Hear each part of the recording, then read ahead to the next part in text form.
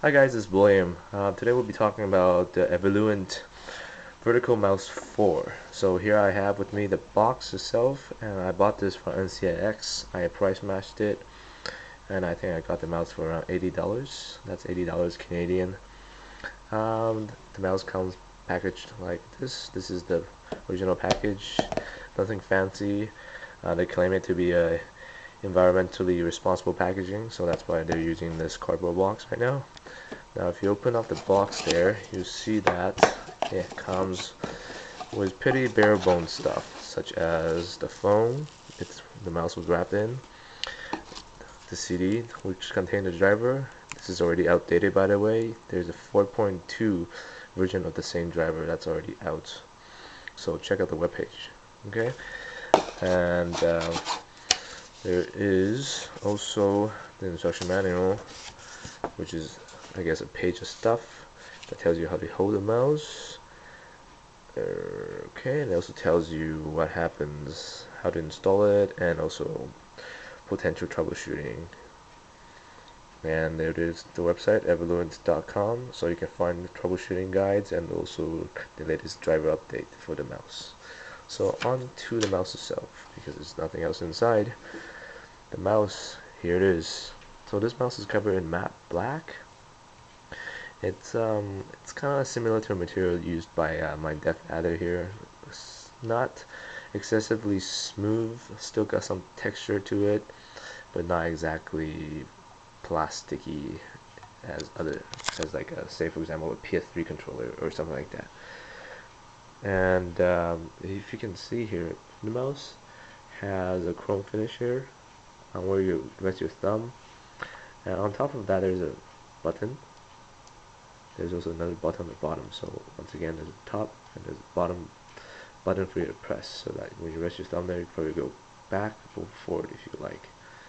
On the other side there is usually assortment of buttons here, except flipped vertically, obviously. So this is the mouse, that's the right click, and that's the additional button you can use for something else. And there is the mouse wheel along with the click. Now there is no tiltable wheels in this mouse, and I don't think it's actually required because there's so many buttons here anyways. And on top of that, you can see clearly here that there is a toggle button here. So let me just hold my camera differently. So this one goes up, this one goes down. So you can click on this strip here, up, down. Now what these do is that they control the scroll rate of the mouse. So you can see that the green lights is going up as I hold the button, and it's going down as I press the lower button here.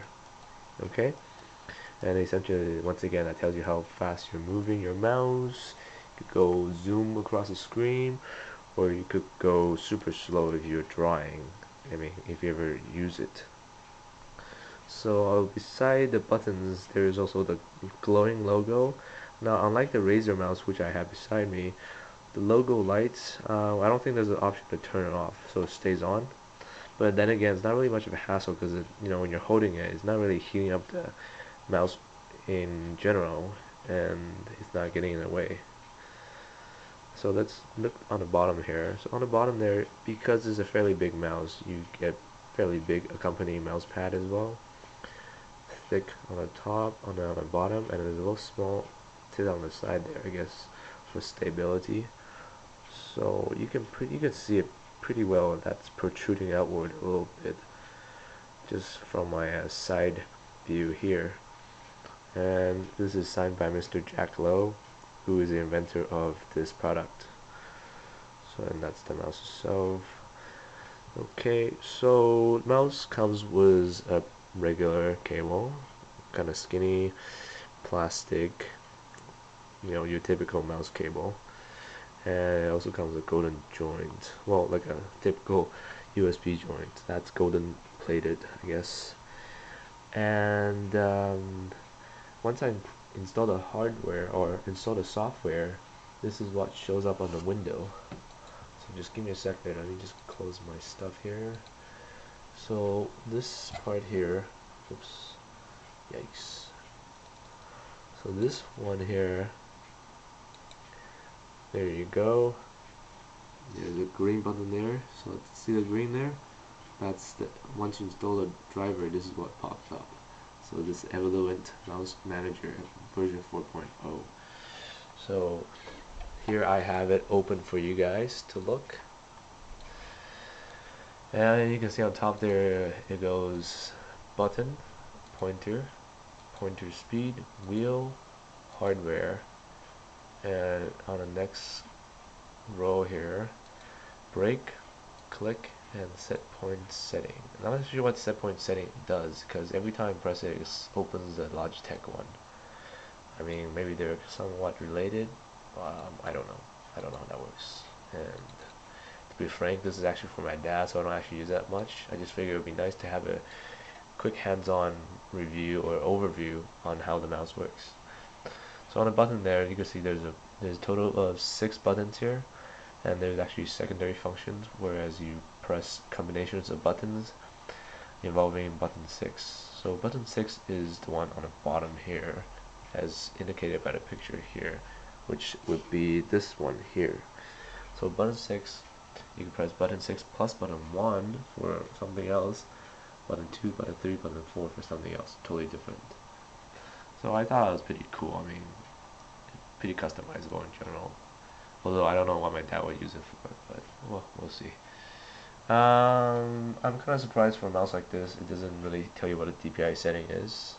I guess, well, I didn't bother to look up the website to find out what the DPI is, but yeah, pointer speed doesn't tell you exactly at what DPI this mouse is moving at each of the different force setting here. So can't really focus well on this new camera, which is kind of bad, but in this case it says high, mid, low, and extra slow. Extra XL for extra low, I guess.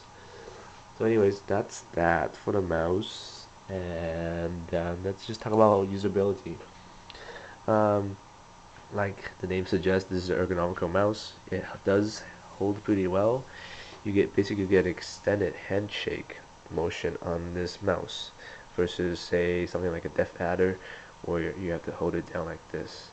Now according to Mr. Lowe, the inventor, that he's saying essentially if you hold, usually when you hold up a mouse like that, you're crossing your bones, you're crossing your arms bone or your waist bones, and by holding this mouse or doing the handshake, your bones don't cross, and therefore there's less stress induced on your arm, and therefore you're less likely to feel the fatigue associated with prolonged use on a computer. So I thought it was pretty cool, and I have used this mouse for, let's say, a couple hours now, and it's not bad. Like, it takes a while to get used to, that's for sure, because it's pretty oddly shaped, but you know, it's not bad because, for one thing, it's fairly light. For something that's $80, I expected a bit more heft. But yeah, this is very light. This is super light. It's almost, you know what, actually, it is lighter than my def adder, so that's surprising. And you know, it's fairly basic. There's no added weight functions. There's no removable stuff, removable buttons or whatnot. So fairly bare bone. But you know, it's mainly the sell point for this mouse is mainly the shape, right? So that's the main focus. And you know, from that standpoint, I think it's done pretty well. I mean, it's comfortable to use, so that's for sure. Would I buy it again for $85? Probably not. Now I know what the product is like. $85 is just not really, for me, at least for me right now, I don't think it's worth the purchase. But yeah, I think that's about conclude my quick overview of this mouse. Pretty cool, so I'll just give a quick view over it.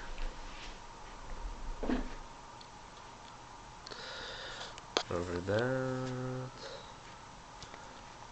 And yeah, if you guys have any questions, just give me a shout, put it under my comments, or just let me know how it works. Okay, thanks. Bye.